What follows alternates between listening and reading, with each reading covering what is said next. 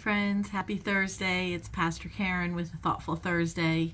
A couple weeks ago I talked about the beginning of the new year and whether you are a person that sets resolutions or goals, and so I guess we're in the third week of the month now, going into the third week, and I'm wondering how you're doing with those resolutions. And I told you then that I started a practice several years ago where I really work to choose a word for the year. Instead of setting a goal, I try to spend some time in prayer and discernment and trying to understand maybe what God is trying to say to me and how I might kind of wrap that all up in a word. And I told you a couple weeks ago I wasn't really exactly sure what my word was. I was still kind of wrestling around with that, and I still am, but I do have it narrowed down. So I just wanted to share a little bit with you about where my journey has been in the last couple months. Maybe, I don't know, in the summer or so, I had a dream, and I don't usually remember them, and I certainly don't remember them enough to be able to spend any amount of time wondering what it meant.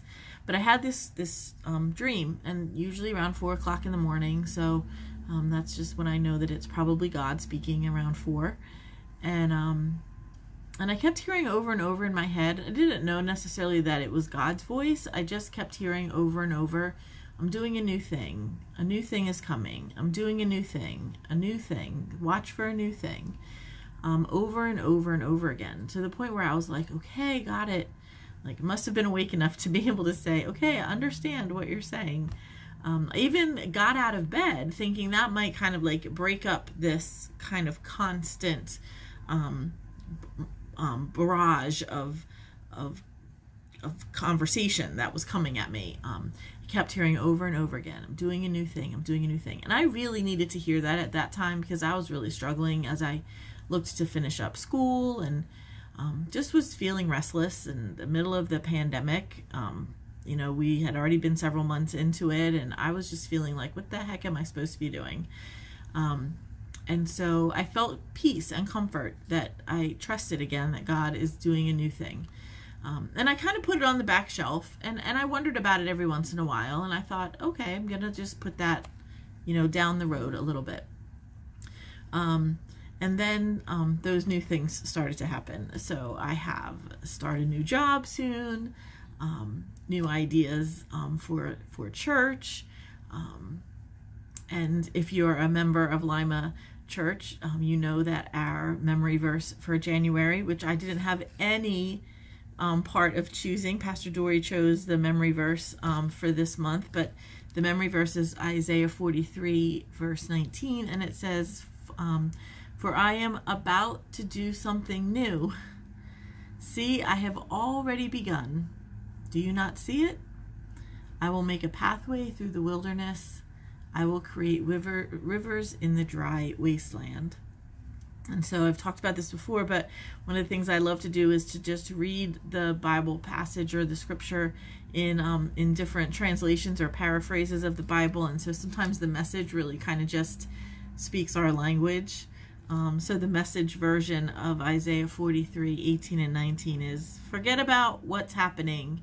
Don't keep going over old history. Be alert. Be present. I'm about to do something brand new. It's bursting out. Don't you see it? There it is. I'm making a road through the desert, rivers in bad lands. God says, don't you see it? There it is. It's right there. Which leads me to where I think my word for the year is.